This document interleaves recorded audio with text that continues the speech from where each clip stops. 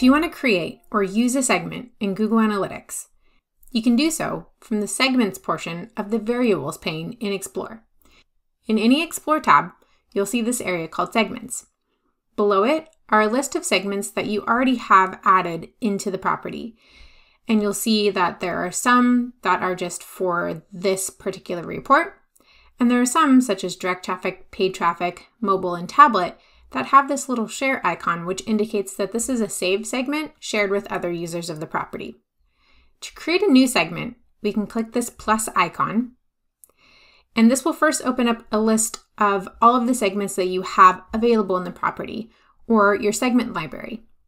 You can click to add certain segments from the library if you would like to bring those into your exploration, or if you would like to create a new segment, you can come up to this upper right-hand corner and click Create a New Segment. Here we can go ahead and create a custom segment from scratch, or we can use a template, such as purchasers. Here I've clicked into purchasers, and this adds a template that's already been built to include users when they make a purchase. If I like this segment the way it is, I can go ahead and click Apply to apply it to the report that I have now, or if I click Save to Property, this will apply it to the report I have now and save it to the segment library. So as you can see, this is now applied here in this report. So I'm now narrowed down to just purchasers. And purchasers is now over here in this left-hand panel and showing as a saved segment.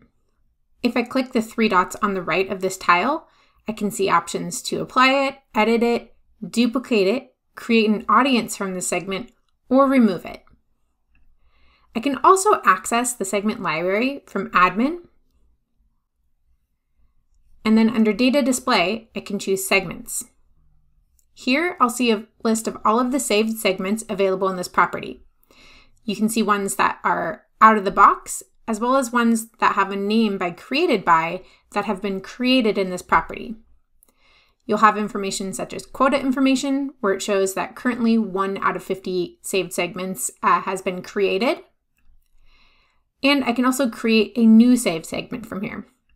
For example, maybe I want to create a custom segment, such as a session segment, for sessions that include people coming from California. So to do so, I'll choose the dimension of region,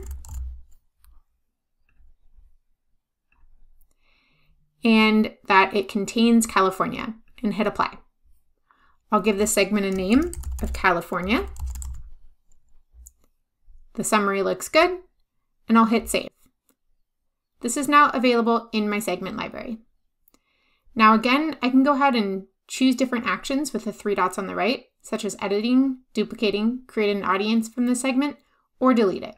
If I choose to delete it, I'll get a note asking if I really want to delete it, and can confirm. To use any of these segments that I create here, or from within the Explore UI, I can go to Explore and apply those segments.